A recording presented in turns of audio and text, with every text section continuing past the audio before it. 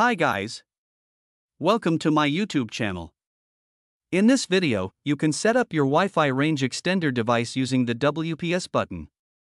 This is the simplest way to setting up your extender. Let's start. Before watching the setup process, please subscribe my YouTube channel. To set up a Wi-Fi extender using WPS, first plug the Wi-Fi extender into a wall outlet and power it on. Then wait for the extender's light to change to orange. Then, press the WPS button on your Wi-Fi router. Within 2 minutes, press the WPS button on the Wi-Fi range extender. The router and extender light blinking in this time. Wait for some minutes to establish the connection. If the connection established successfully, then lights will be stable.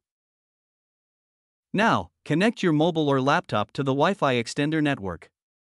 Then launch a web browser and type extender default IP address. Here sign up or log in the account. To log in, use the default username and password. After login, you can configure your Wi-Fi extender easily. Thanks for watching. If you face any kind of issue, then you can reach the technical experts for the solution.